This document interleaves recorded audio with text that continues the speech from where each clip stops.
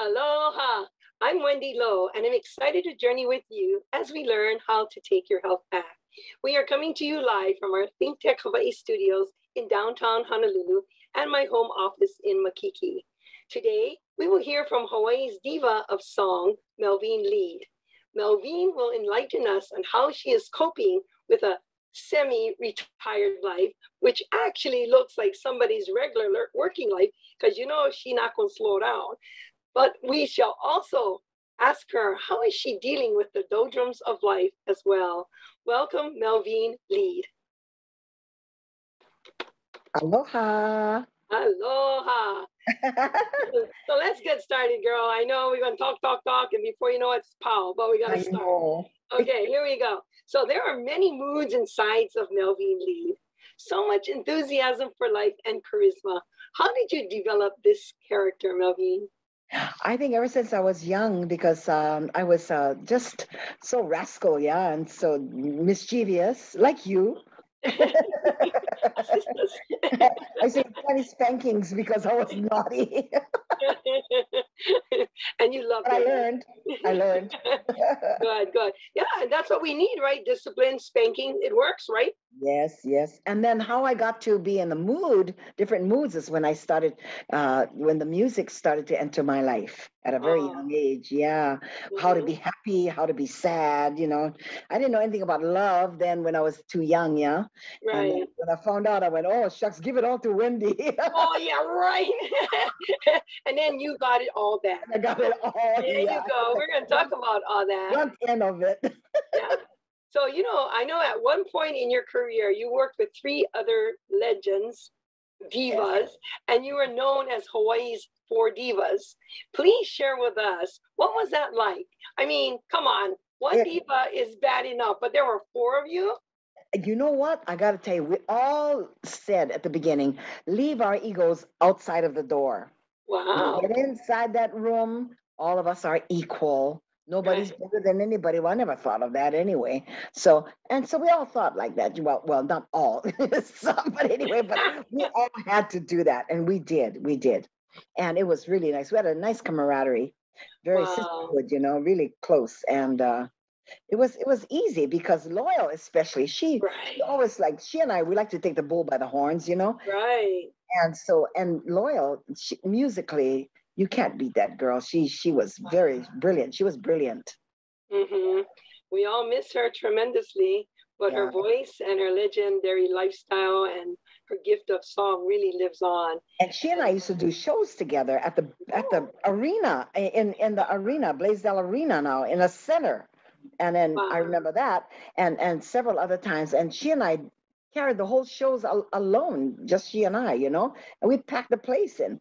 And so, you know, because we think alike, we knew exactly if we have, like if four of us were on stage, and if there was a lull, Loyal and I look at each other from the back of Nohe and Carol, and we just do this, and then we just carry on. You know what I mean? Yeah, it was like a really beautiful thing that we shared. Oh, what a gift to have worked with her and the memories that you cherish. You're so blessed. Of course, we all do. Now I'd like to ask you to share with us a little bit about your family. I know that you are blessed with one biological daughter. Tell us about her and her talents. She inherited, I think, everything from me. Actually, all her talents from singing. She sings very beautifully. She has a beautiful voice. She can pick up any instrument. What she sees you play, I'm sure she does the same thing like me. Yeah, and she's smart, and she's like me. Anyway, she's a mini you, for sure. Yeah, she's a cat, but she has her own personality. She's not as she's kind of shy in her own way. Right. But she's a captain also. She has a license for a 100-ton vessel. And she teaches, and she's teaching Hawaiian culture now. And she takes her kids to gymnastics, and she does all things that a mother should do. Wow. And I taught her this. I said, Kaola, if you want something done, you take the bull by the horn. You do it yourself. If you want it done right, don't wait. You ask someone to do something. If they don't move that first second, you go on. You're right on it. Yeah, and I also know she gave you the two beautiful granddaughters that you just cherish and adore. Yes, they're my honey bunnies. Yes. Yes, how blessed, how blessed. I'm And blessed. I say that she's your mini me, but you know what? Truly, we all know, okay, no more two of you, no can, no can. All right, no can, just no can. Okay, okay, no need. Yeah, no can, yeah, no need because you can, okay, and you are and you will, right? Yes, So just keep on going and keep on canning, okay, girl? and I am. You are, you is. Is, I is. Now, let's talk about what causes that twinkle in your eyes, I should say. You are married to the love of your life, Mike Reyes, your soulmate, Someone that I should have been in my life years ago. years ago. But how did you guys really meet? Well, I was having a hard time with my last marriage, and I just kind of was in a doldrum, yeah. And I wasn't thinking of anybody else in my life. I said, "Oh, this is it. I don't want to, but how we've known each other since I was 15 years old, but we never saw each other except once in Vegas, and he was married to someone else, and then of course then that was it. But Right. then when this happened to me, when I was going through my divorce, I he came into where I performed and I saw him and we said hello and everything. And it was like the Lord brought us together. However Amen. Amen. does, yeah. And it just moved so quickly and was very quick. Wow. More And than I expected. I it's didn't all expect that. timing. Melveen, it's all timing. You may not have been ready to receive such a gift, and he wasn't ready as well. But when you both were, God brought you both together, and look at what you Sure have. did. Yes, he sure Yeah. did. We And are blessed. we're all so happy for the both of you. I Truly, truly know happy. everybody. They were taking bets on me before. I know Oh my God, you lost me a lot of money, girl. But it's okay. I still love you. I love you too, Mike. Okay. You Thanks, can pay Sam. me back later on. Yeah. And so, Melvin, I've been watching you since I was much younger. I won't say a little girl, but much younger at the Olamoana Hotel and everywhere that you went. And wherever you perform, I've always tried my best to be there, especially in these days, from the Elks Club to International Marketplace to Chai's, wherever you were. So, where did it all start for your performing career? At the Garden Bar of the Hilton Wine Village. It used to be just the Hawaiian Village. Henry Mm-hmm. J. Kaiser owned that hotel before. And he had bungalows, and then he had the Garden Bar where people would go down and dance and to the music of Bernie Hellman. And my mom was working as a cashier at the Hilton. And I mean at the Hawaiian Village. And Mm-hmm. so she gave me a note and she says, take this to the drummer. So I took it down and I gave it to the waitress, and the waitress gave it to him. And then Bernie called me up to sing.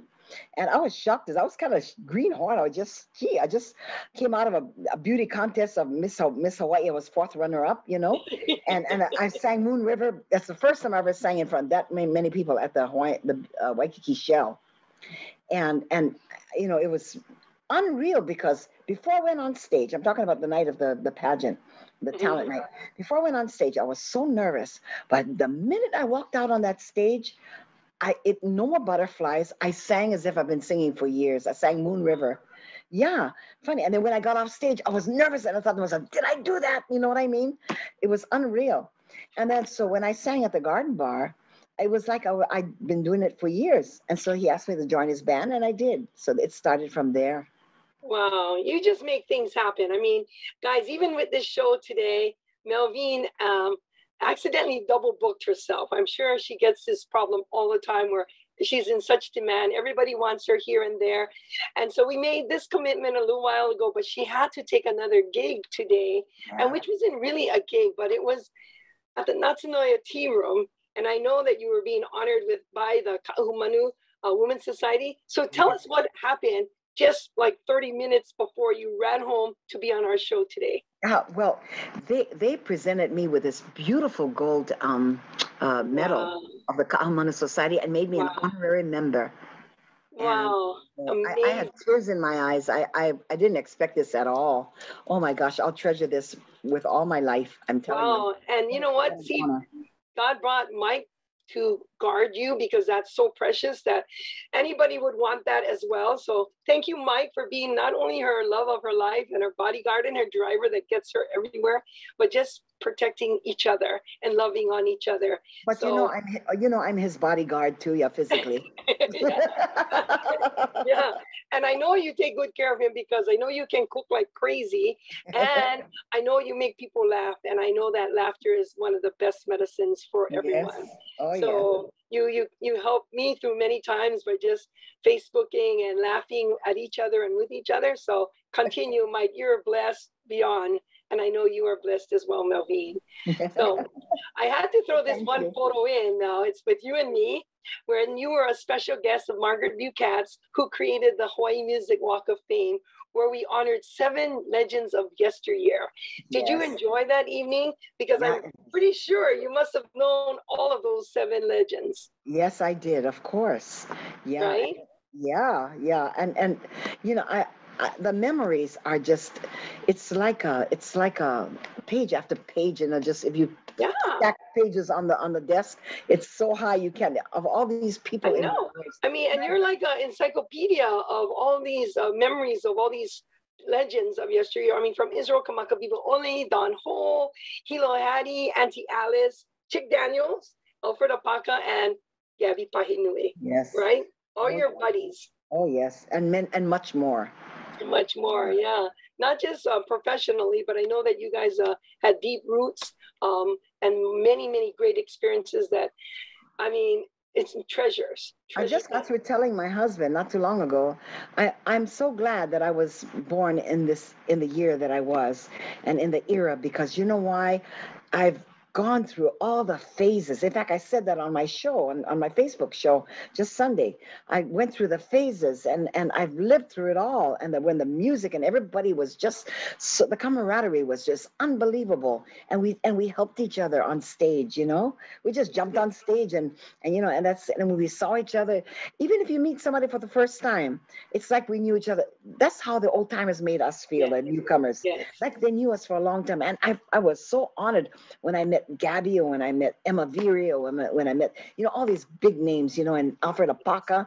I felt like, oh, he treated me like I was a long time, like he's known me for a long time. Mm-hmm. Wow, you must be a great student, because when I met you, that's exactly how I felt. Aww. And you embraced me with open arms and open heart. And we just sat and we talked for hours, like we knew each other from the time we was in Molokai together. But I was from Maili, you was from Molokai, so different ends of the world, but still, you welcomed me as a treasured sister. You know why? You know why? Because you're like me and I'm like you. That's the same kind, yeah. Except you don't sing. Yeah, I don't sing. Oh, I don't sing. But I can count money. Yeah. You know? Your Chinese blood. Yeah. That's my talent, you know, when I went in Miss Chinatown, I can count money. $1, $2. Wow. So Melveen, you are a woman of many, many talents, not just singing, not just painting. I mean, I know, look at with jewelry making, you made my creations. When I go out and I wear this, everybody asks me, hey, who made that? Where you got that from? I said, oh, my dear friend, Auntie Melveen Leed. She created. You say auntie. No, I say auntie. Shame on you. I could tell everybody you're my auntie too. You go ahead, you tell them, girl. I'd be honored to be your auntie. And I tell them that you made this special for me with all the love. And when I wear this, I feel you with me. And you know what? They all look at that and they all like. Even one time when I wear your big hat, you know, you gave me that hat. Yeah. And I thought, look at me. I look like one Hilo Hattie lady. Remember the time we went to, what is his name? Tie a yellow ribbon around the Odo tree. Right? Remember we went to the concert and I went, oh, Boro Boro, but I went put that hat on and I was Tony Orlando, yeah. Remember? And we, oh my goodness, it was like the best feeling because I was all buzzed from the ocean, put that hat on and I was glam. And you show up with a baseball hat. I know. Hey, that was my deal. But you also learned or knew crocheting. I said, Melveen can crochet. When did you start crocheting, girl? My grandmother taught me at a very, very young age. Yeah, she taught me how to crochet, knit, sew, everything. Cook. Wow. Yeah. That scarf. And in fact, I have one. I have it here. Look. Ah. There you go, girl. I tell you, I have it right at my desk all the time. There you go. Look. Oh, I feel like royalty. Even look at this.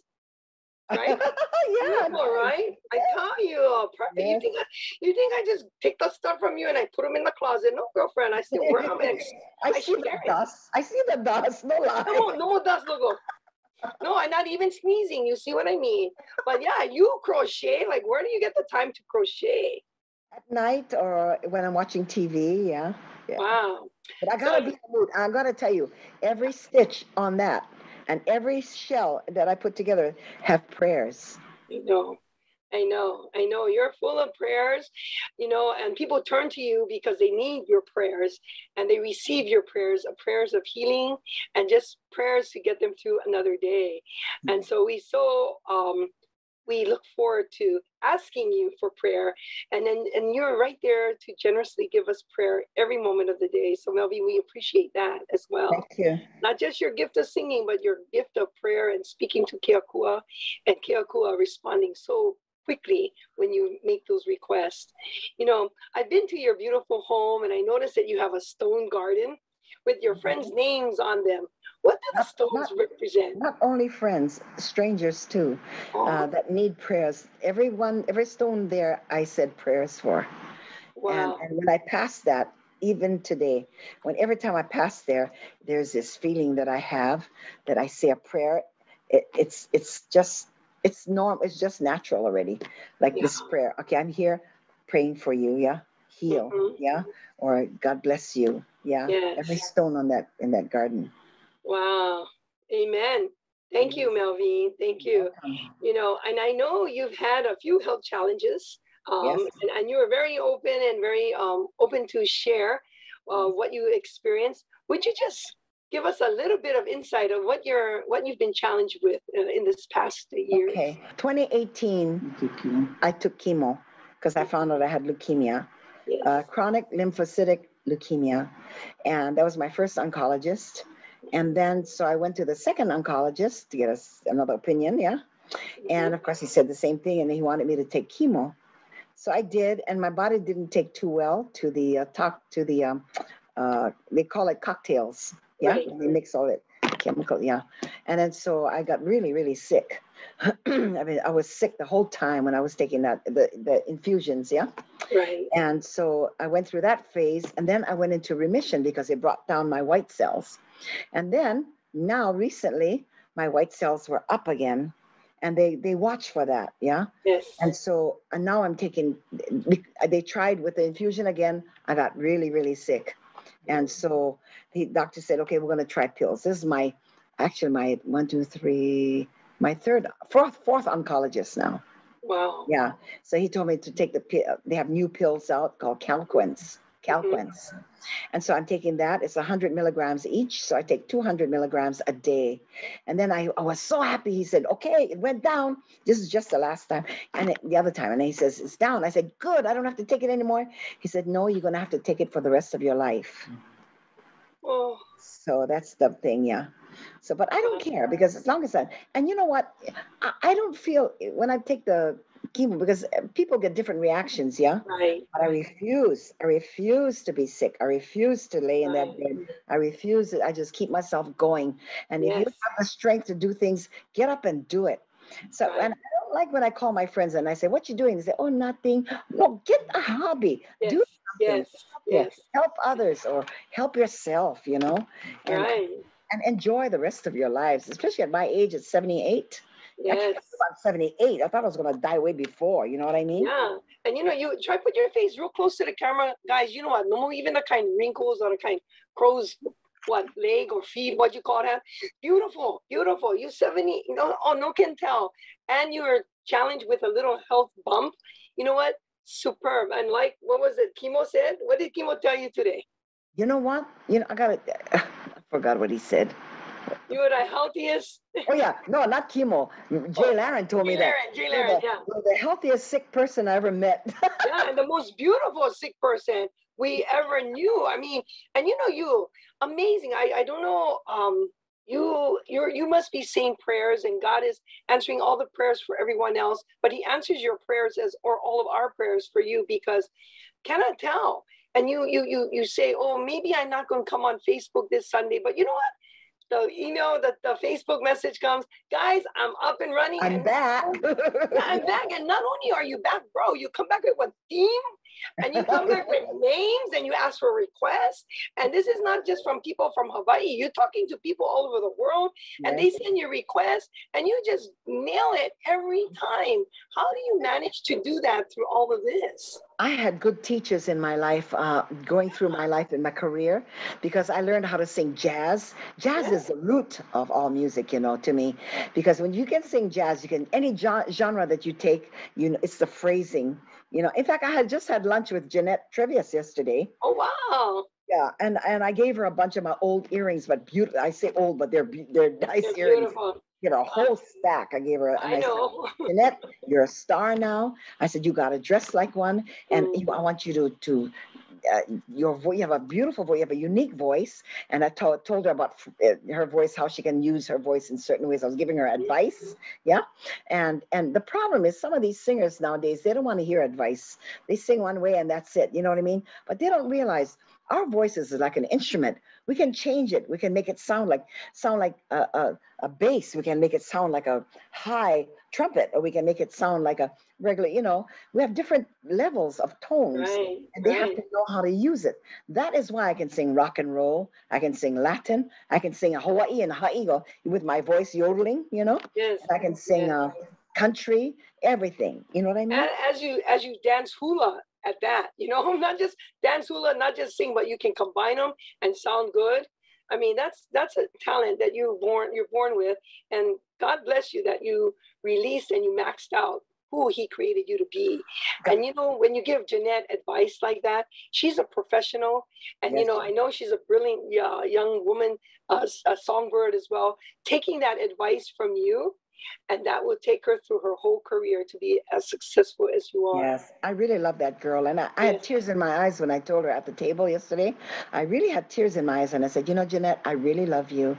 I love your heart. I love your kindness. I love your personality, you know, the way she is. I said, don't ever change and stay humble, you know? Yeah, it's so important. Yeah.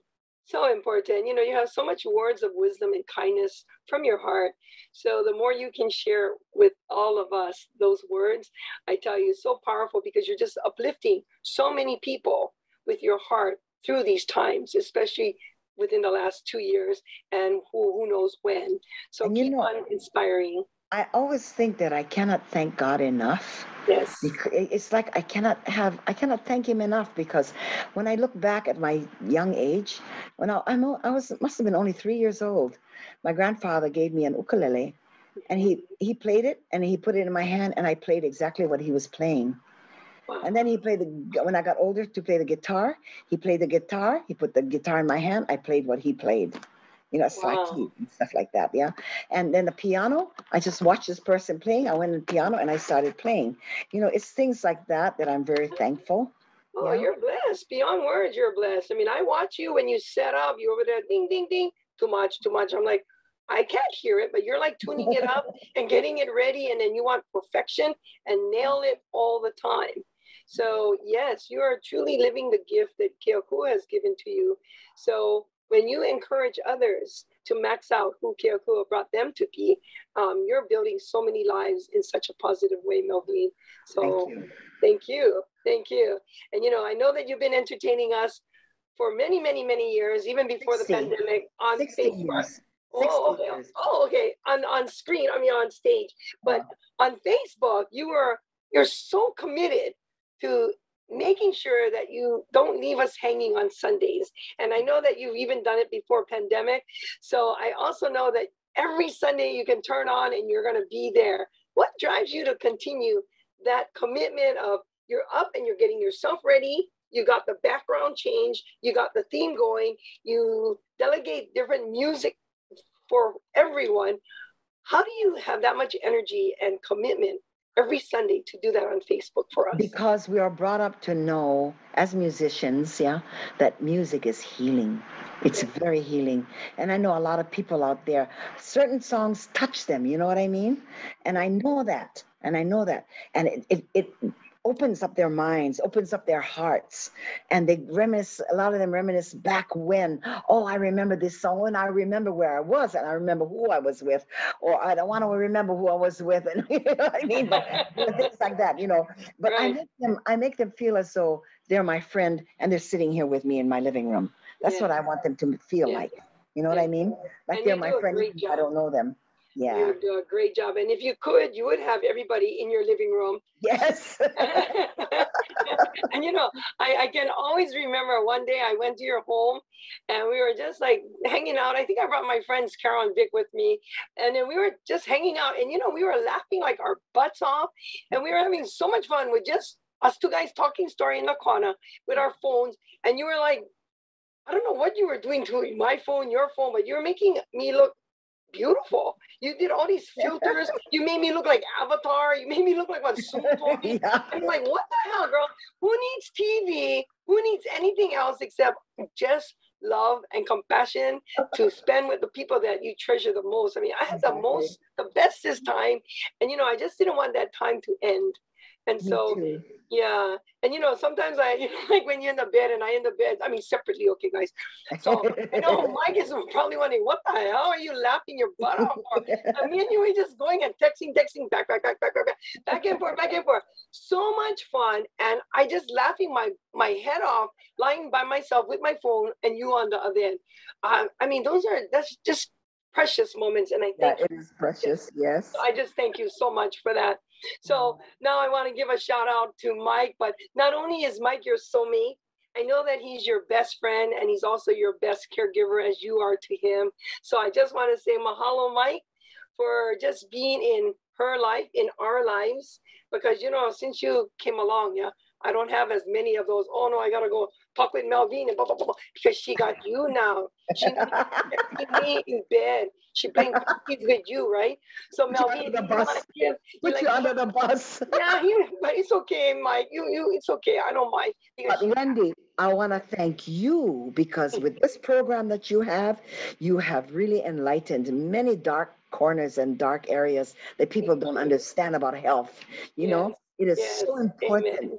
That's important because without health, we wouldn't have the luxuries of the natural things that God gives us every single day and every breath that we take, you know. So thank you, Melveen. But you know, I just want to ask you, do you want to give a shout out to Mike? I mean, he's probably right there in your living room somewhere. Give a shout out to Mike. I wouldn't want you to see.